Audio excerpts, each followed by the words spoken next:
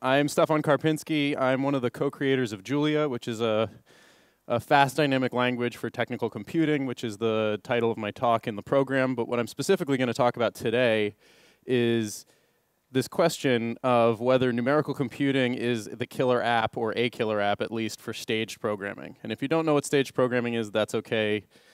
Hang in, you're going to find out. I'm also one of the co-founders of Julia Computing, which is a company that the creators of the language and some other people we started to do support and training and consulting. So if anybody gets into doing Julia and finds that they need help, you can talk to us.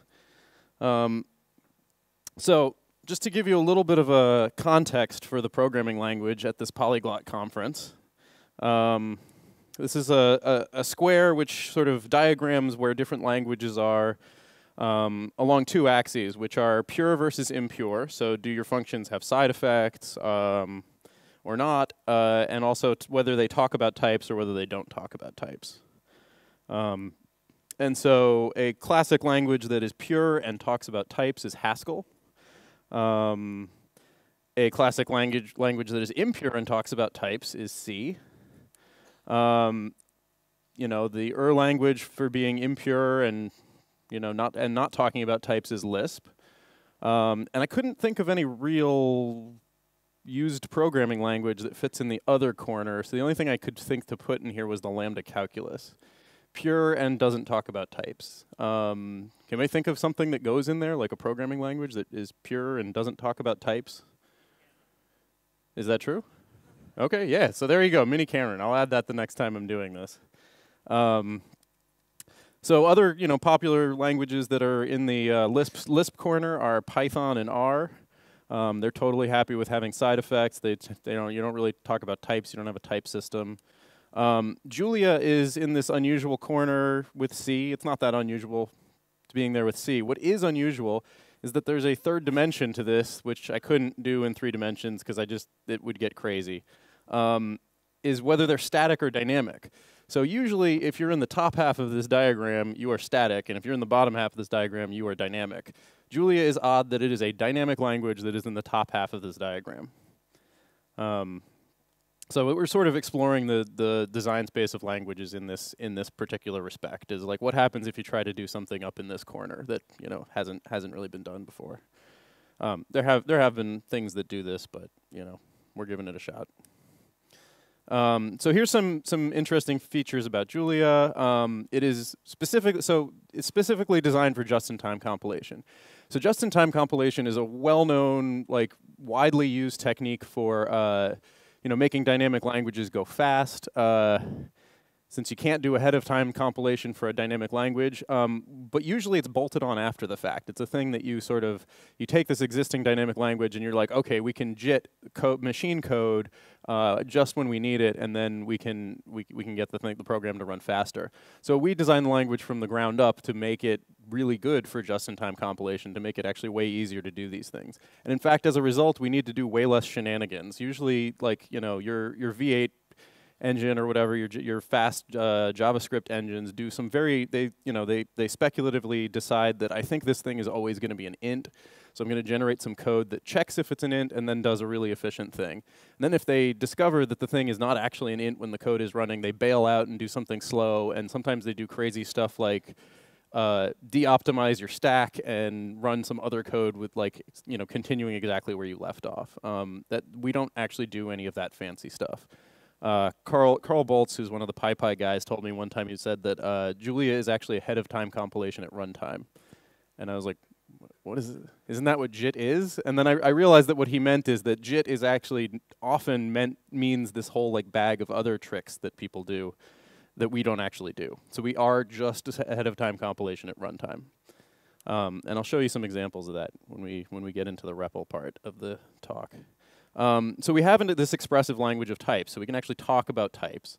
And I'll talk about why that's necessary for numerical computing. That allows us to have a powerful multiple dispatch system. So multiple dispatch is a generalization of single dispatch, where you have this object that you call a method on, and the type of the object, the runtime type of the object determines exactly what code gets executed.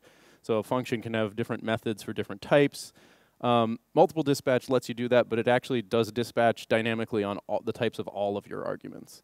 That's particularly handy for numerical stuff because it's pretty frequently like if you're adding two things, what you do depends on the types of both of the things, not just the type of one of the things. So that's just one classic example.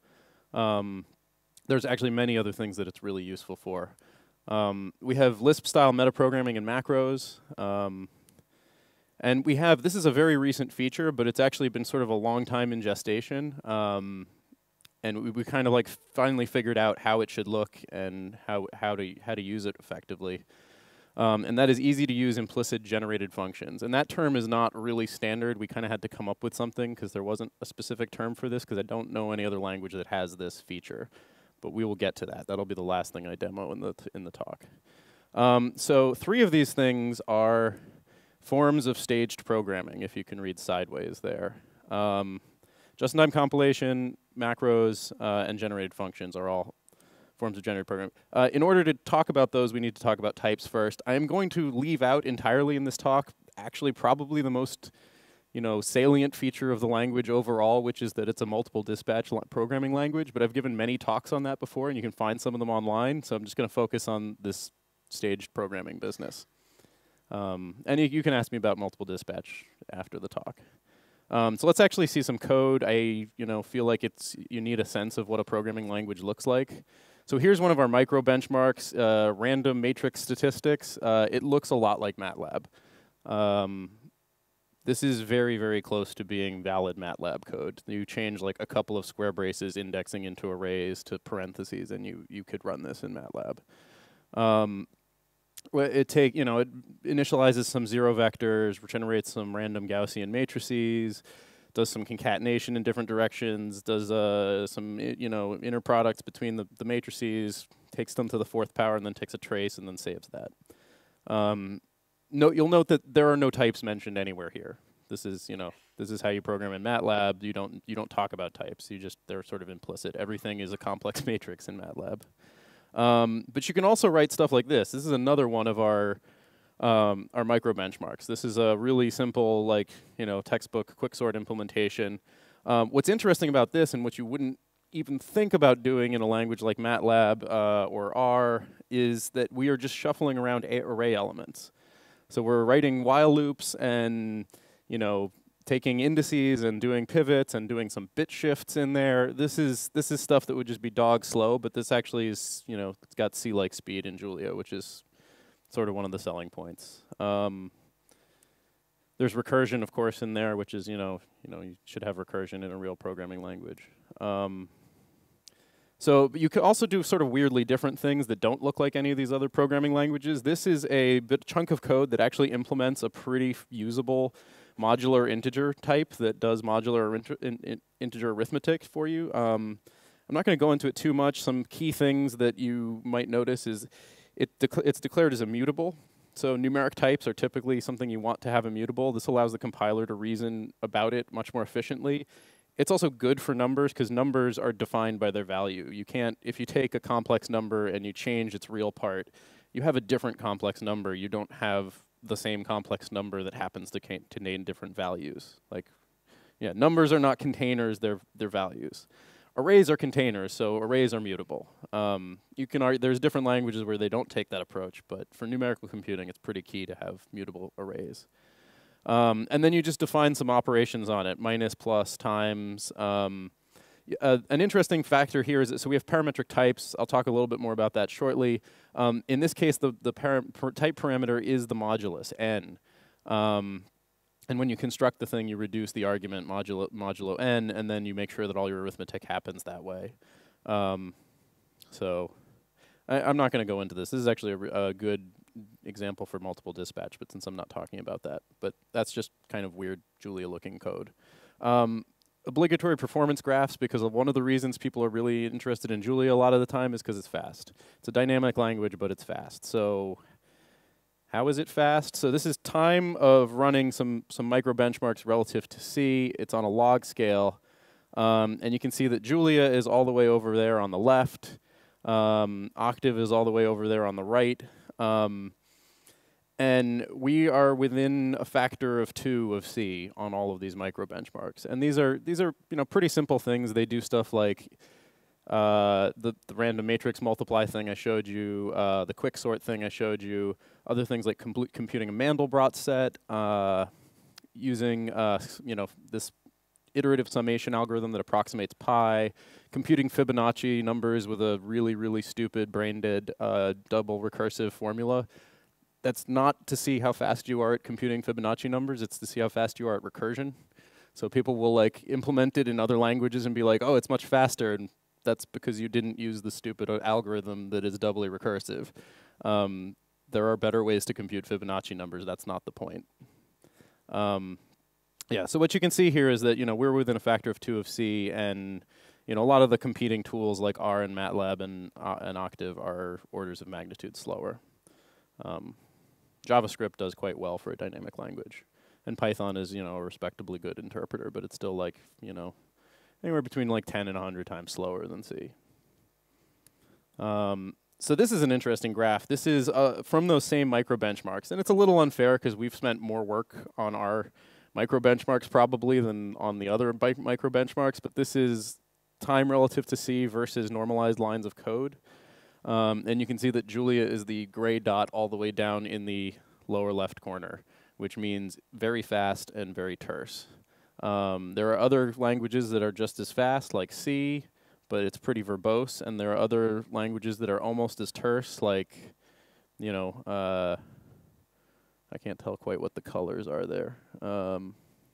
It's not, no, JavaScript is actually wildly, R is actually the orange, the purple one. R is, for some reason, the dot doesn't show up on the right, but, so anyway, R is pretty terse on these things, but the performance is less good. Okay. So, types. So, Sam and I were talking earlier. Julia, from his perspective, Julia doesn't actually have types. We have tags. It's because it's dynamic. We don't actually type check anything. My favorite quote about this, which I will probably use forever, is I like that Julia uses the type system in all the ways that don't end with the programmer arguing with the compiler. And this was Leah when she was learning Julia at Hacker School, which has now been renamed to the Recourse Center. I just love this quote. I think this really nails it. So if you're not going to check types, what's the point in having them? This is sort of, the obvious question. And so the real, like, if I had to pick one reason, there are many good things about being able to talk about types, but if I had to pick one single reason, it is arrays. So let's say you have this array. It's got a floating point number, it's got a string, it's got an integer, and a complex number. So this is a heterogeneous array. This has got no particular type. And this is represented in memory something like this. There's a type tag, T, which tells you like what kind of thing this is, because dynamic languages keep these tags around to tell them that kind of thing at runtime. And then it's got a bunch of pointers to individual objects, which are themselves also type tagged, and at random places on the heap. We do a thing where the pointer actually points to the data and not the tag. That actually lets us pass our structs directly to C, and C has this, like, understands them as is, which is kind of cool. This is, fine. This is a great flexible data structure. This is the key array data structure in, every dynamic language pretty much. It's maybe not Lisp, because Lisp has like concells, but in like Python, Ruby, Perl, this is what your array looks like fundamentally. Now, what if these all happen to be floating point numbers, right? We could still represent them the same way. It could be an any typed array of floating point numbers. That's totally fine. The expression on top is actually like the valid input syntax for Julia for this particular value. But there is a much better way to represent it, which is like this. You just keep the floating point numbers in line, and there's no pointers, and there's no extra tags, and you've actually cut down your memory storage by a factor of 3. It is now 1/3 as much, because those tags are as big as the floating point numbers on 64-bit systems. Not only did you save yourself a factor of 3 in memory, but now like the cache locality is so much better. If you scan through this thing, you're just jumping all over memory and nothing is ever in cache, and you're kind of hosed in terms of performance. If you're going through this thing, you are all good. It is completely predictable what you're going to hit if you're scanning through it in linear order, which is a pretty common thing to do. Another benefit, which is absolutely crucial in numerical computing, is that you are able to pass this as is in memory to the numeric libraries that have been worked on for decades for things like matrix multiply, fast Fourier transform, you name it. There's all these libraries. This is the format they expect because this is how C does it. This is how Fortran does it. So we need this. So we need to be able to express that the fact that this thing is an array whose element type is float. So now suddenly we need an array type, we need a float, and we need to be able to express that the element type of the array is float, and we also want to express that it's one-dimensional. That's a slightly different thing. I'm going to show you how we talk about that. Okay, so can everybody see that? That's a little small. It's also a little too far to the left. There we go. That's probably a little more visible. Is that better? Yeah? Okay, cool. All right. So let's have an array that is, let's try the foo 1.25, 1 plus 2m thing. Okay. And you can see that we print the array as a column because vectors are actually columns in math. It's also kind of nice for printing sometimes. And you can see that it's a 3-element array. The element type is any, and the number of dimensions is 1 because it's a vector. But if we actually do something like this, where everything happens to be of the same type,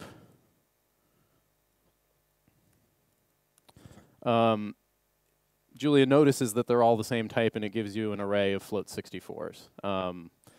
We can also do things that are multidimensional. We have to get rid of the commas for various fiddly reasons that are probably going to change, but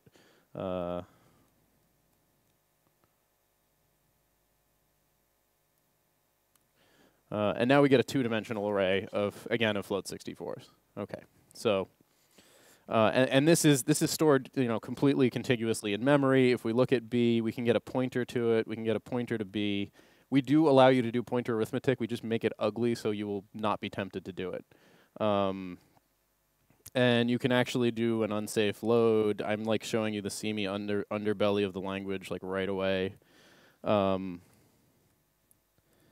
You can unsafe load that pointer and you get the first value. You can unsafe load the pointer. The pointer plus 8 will give you 3.4. If you give the pointer plus 1, you're going to get some nonsense because you're not aligned with the array, but you can do that if you want to. You can also subtract 8 and get the tag, which happens to be 0. That's weird. I don't know why that is. Oh, it's because the tag is actually for arrays not immediately in front of the object, because we can reallocate them. Anyway. Okay, so that's why we have types. That's the one main reason why we have types. There are many other nice things you can do with them, but that's the most important. So staged programming, I couldn't really find a good definition of what this is in general on Wikipedia because it's very typed language centric. I would generally define it as allowing the programmer to hook into various points in the transformation of programs from source to machine code. And so there's various different ways of doing this. This is a diagram of how Julia code goes from source to machine code. Lexing, parsing, lowering, inlining type inference, LLVM code gen, and then optimization, and then native code gen. That part is Julia. That's what we are responsible for, and then we hand it off to LLVM, which does the rest. This bottom part is super, super hard, and the fact that we can rely on an external, a system for this is decades worth of work saved. But we have to be good, we have to hand it good LLVM IR, or it's not going to do anything useful. This is kind of a terrifying diagram, so I'm going to simplify it a little bit. Source text, you lex and parse it, you get an AST. this is some sort of data structure that represents your code, but in a like nice machine-friendly format, not a string, right? Because a string, you take out pieces of the string, and it's got nothing to do with the structure of your code. It's just a substring. An AST is like an actual data structure. In Lisp, it's a list. In Julia, we use expression types, objects, and various other types to represent our code, and we'll see that in a second. We then do lowering, inlining, and type inference in Julia, actually, and we get a typed AST, which is an AST where we've made our best guesses about what the types of all the expressions are. And if your code is pretty clear, like straightforward code, which numerical code often is because it's just some loops that compute stuff, we can, 60% of the time we can figure out concrete types for things. And that 60% tends to be the part that's performance critical. There's often stuff where you just don't care. I'm like, I'm parsing command line arguments. I don't care if I can infer the types of them. It doesn't really matter. And then code gen. So you generate native code from the typed AST. So macros operate at the AST level. So macros let you take an AST and hook in a user-defined function and replace some of the AST with a generated piece of AST. And this is incredibly useful for all sorts of things, and we'll see some examples of this. JIT is also a form of, of code generation and stage programming, because instead of generating all your code up front, you wait until you absolutely need the stuff. And then once you know exactly what you need, you generate code to run, and then you run it. And then in the future, you've cached that thing you generated, and you just run that directly. So you can imagine where the third thing might come in. Generated functions are in the middle. And this is the part that's a little unusual and a little weird. But it's been very, very handy. OK, so now we're done with slides, and we're just going to see code. OK, so the first thing I'm going to show you is how JIT works. All right. So we're going to define a function called colats. And I'm not going to mention any types. I'm just going to it's going to be like MATLAB style, except this would be really slow in MATLAB. So while n is great, so k equals 0, while n is equal to 1, we're going to update n. We're going to check if it's odd.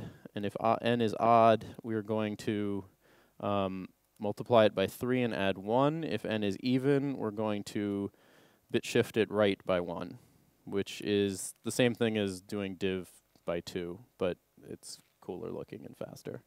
Then we're going to increment k. We're basically counting how many times we do this. And then at the end, we return k. OK, so colats, let's call it on like the number 10, return 6. OK. Let's call it on a bunch of numbers. And for n equals 1 through 100.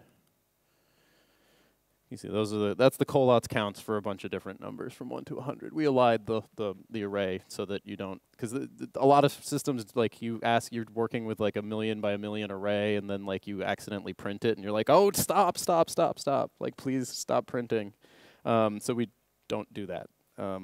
Seems much easier. Yeah. So okay, cool. So what's interesting? Does anybody notice anything about this function definition? Like, what's kind of concerning about this? Huh? No. So is there something that might be considered a bug about this, maybe? Yes. Does it ever end? Maybe it does, maybe it doesn't. So this is actually a famous conjecture known as the colats conjecture. The colats conjecture is that this function terminates. Nobody knows. Like every number that anybody has checked, it does actually, I mean, up to like billions and trillions, it does actually terminate eventually. But nobody has proved it. It's also even hypothesized that it is independent from the axioms of set theory, that like you can neither prove nor disprove this in ZFC. Weird, right? That's sort of neither here nor there for us. But I just think it's a cool example.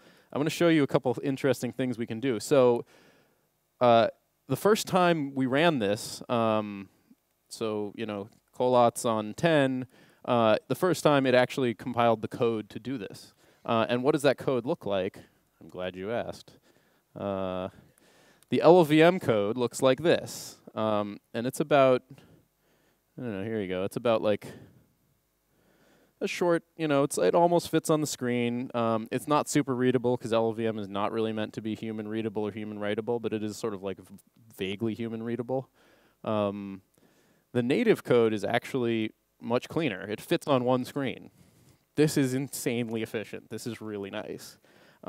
This is pretty much just, a couple of instructions. You'll note that there's kind of a fun trick that's going on in the middle there, LEAQ. I didn't know what this instruction was. I've kind of learned what these instructions are from poking around looking at these things. It's load effective address, and it's actually this instruction that's meant for finding memory addresses, but it's actually really handy for computing small integer polynomials. So LLVM will do this transformation, and use LEA to do this at all, like this polynomial in one instruction. Yeah, so anyway, that's the machine code. What's kind of cool about this, remember that we didn't mention types. So Julia has this whole like smorgasbord of just different integer types, and so there is actually another problem with this whole with this function, which maybe is what you were getting to.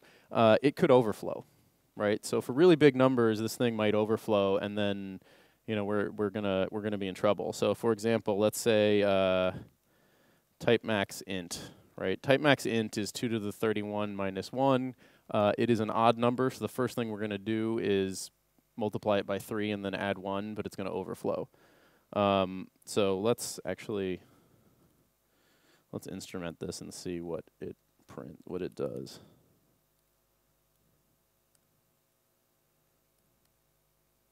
Yeah, so the first thing it does is 3 times this plus 1, which is not that. But that is what happens in the integer, well, the way machines do integer arithmetic. So what we can do is we can actually do use a different integer type. So let's use a big int, and let's time this. Okay, wow. Okay, that did a lot more iterations, and that's because it actually did it correctly. Big ints don't overflow, and you can see there's a lot of big numbers here. It gets kind of beefy in there. But yeah, it's the same code. The code, this is way slower. This is not going to be the nice, tight, clean thing because you're like allocating integer objects, and it's actually a beast. Like big ints are not fast. But what you can do is you can actually go sort of intermediate. We do have a bigger type called int128, which we could do. And we figure, 128 bits is probably, none of those numbers were more than 128 bits. So we can see that we get the same thing. So there's a bunch of allocation there. Why there shouldn't be any allocation in this algorithm? The allocation is actually the code gen. So if we run this again, oh, is it still allocating? Oh, that's disappointing. It shouldn't be allocating. I'm not sure why it's doing that. Let's take a look at the code. Oh, yeah, I forgot to take the print out. That's why. Yeah. Okay, so let's take the print out. Yes, if you print, you allocate. That is a thing. Yes, so let's do this. Let's do this again. Okay. So now you see the first time it does JIT. The reason there's allocation when we run that is because one of the things it has to do is generate the code that you're actually going to run and then run it. The second time you've already got the code, there's no allocation required. And for some reason it's faster the first time. I don't really understand why that is. Oh, yeah, someone changed the way this is printed. So yeah, so it's like orders of magnitude faster the second time. Good. All right, so let's take a look at the code native. We can see that it's not nearly as nice, but it's still only a couple pages of machine code. And it's using 128-bit integers. So, and LLVM knows how to generate how to synthesize the operations you'd like to do on those. Okay, so this is JIT. You can see why this is powerful. You write this sort of generic algorithm, and then you can just run that same type code that doesn't mention types at all on a bunch of different types of things and get it to work, and it just does what it's supposed to do. So let's move on to the next thing, which is macros. So Julia has pretty straightforward macros, although we have the burden of syntax. Lisp gets away with not having much syntax, so things are actually much easier. We can quote expressions. So for example, if we write a plus b, that is, and we dump that object and show its internal structure, we can see that it is an expression object with a head field that is the symbol call. and arguments which are 3 symbols, the symbol plus, the symbol A, and the symbol B. We can also go in and mutate this guy. Remember, this is not a pure language. We're impure, so we're going to be impure and have impure thoughts and mutate things. So I changed x.args3 to c, and now we can see that the expression is an a plus c instead of a plus b. We can also go in and do things like, change the head to be the symbol f instead of the symbol plus, and now we see that f, it prints differently. That's just because f is not one of the special functions that has its own syntax. Plus is just a function, which is actually one of the design goals of the language and why we have multiple dispatches, so plus can be just a function. But it does have nice special syntax because people like writing infix arithmetic expressions. Okay, so we can do things with this. So we have x, and we can do eval x, and it's going to say, well, I don't know what f is. So we can say, okay, let's define f. F(x) plus xy equals 2x plus y minus 1. Actually, let's make it y squared. I don't know, whatever. And now we can eval the expression, and it's going to say, okay, well, c isn't defined. Actually, let's make a 1.2, and let's make c 3, and then we can eval the expression again, and this time it should actually work. And it gives us, it computes that expression for us. Okay. So that's all pretty straightforward. If you're familiar with Lisp, this should be, nothing surprising. The main thing is that we have these, it's this expression object. It's a totally legitimate way to represent your AST, but it's not as uniform as just doing everything with lists. But you have syntax, you live with it. People love their syntax. This is one thing I have learned. Myself not excluded. Okay, so what this is, okay, we generate some expressions, but this isn't macros yet. So what you can do with macros, what macros are is you basically, you can, since you can construct these sorts of things, you can also take them as arguments because they're just values, and then you can produce new expressions which you then evaluate. All right, so for example, here's a macro. Macro foo, it takes an expression and it just prints the expression, or I'll just do show. Okay, so at foo, and we give it the expression 1 plus 2, and you see that it gets the expression as its argument. It also returns the expression, so that means it just actually is this macro as if it wasn't there. But we can do other things with it. For example, the time macro times something. And you've seen me using that a bunch of times. Now, it can't evaluate sleep first, because if it evaluated sleep, then it would be too late to time it. So what this does is it actually does, we can see what the macro expands to. It defines a bunch of local variables and then does a bunch of stuff before, and then actually does the sleep, and then does a bunch of stuff after, and then prints some stuff, and then returns the expression that you got. So time is this macro that actually generates this code for you. Anyway, so you're telling me to wrap it up? How much time do I have? I'm done? Ah, that's a shame. I wanted to get to generated functions. Can I just blow through my question time and do generated functions? Okay, let's do it. All right. Okay, so this is how macros work. So generated functions are this interesting thing that are between those. So what I'm going to do is I'm going to say, okay, let's say you want a function that operates on n-dimensional arrays. This is the problem we've had. We've actually faced this, and we're I don't know how to do this efficiently. So let's say you have a 3-dimensional array, and you want to iterate through all of the elements in it. The obvious thing to do is you want to write some code that looks like this. For I1 equals 1 through size a, comma 1. For I2 equals 1 through size a, comma 2. Oh yeah, sorry, thanks. For I3 equals 1 through, okay, yeah, this is already getting tedious to type.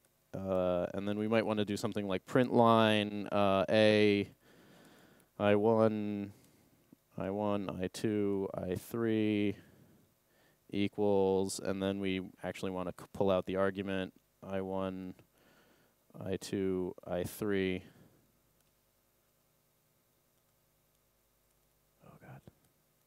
Okay, so, well, A is just one single thing, but let's say that A is actually 3 by 2 by 5.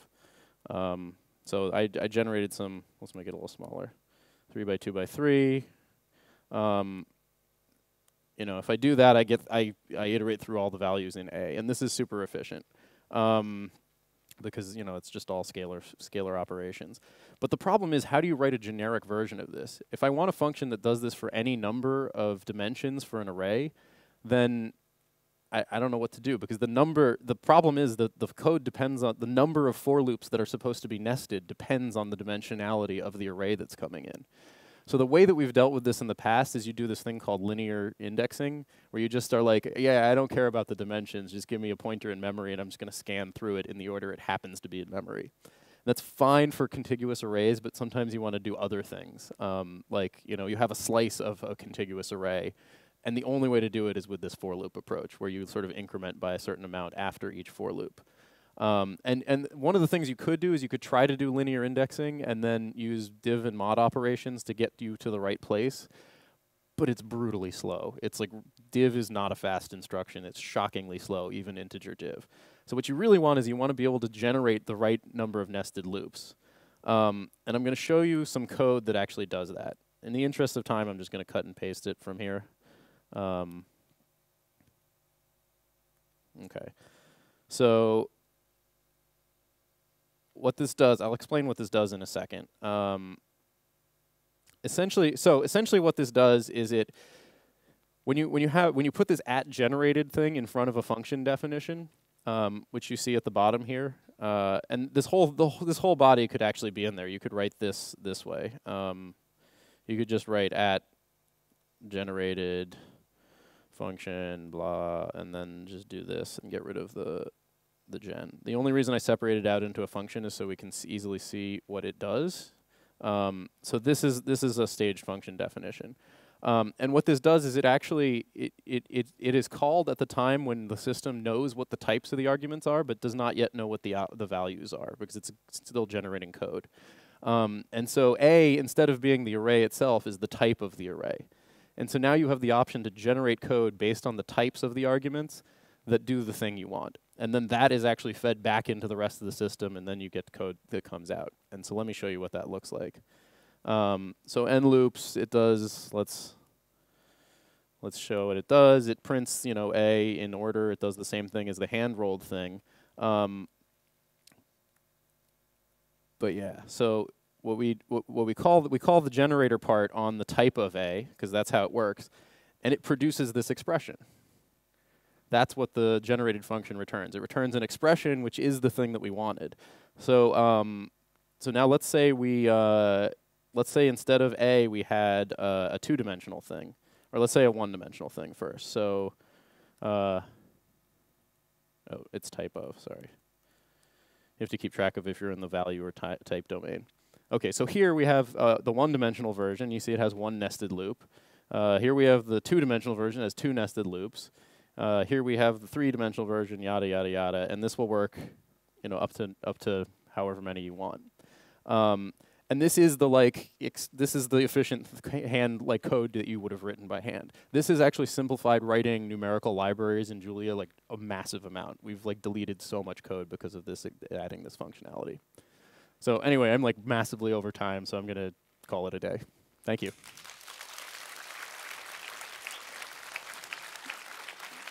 All right. We have time for one question? Okay.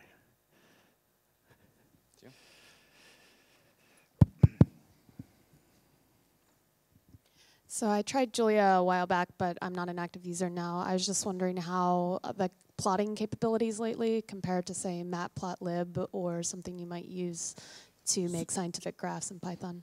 Excellent question. So you can just call matplotlib. You can also call, you know, pyplot as a matplotlib connector. There's a native Julia thing called Gadfly, which is really quite nice and has matured a lot. There's several other options. I think in a true open source style, you're never going to be like, this is the one true plotting library. There's always it's like going to be like Python. There's like 5 different ways to do it, but they're all pretty good these days. All right, thanks. That was my one question. Thanks.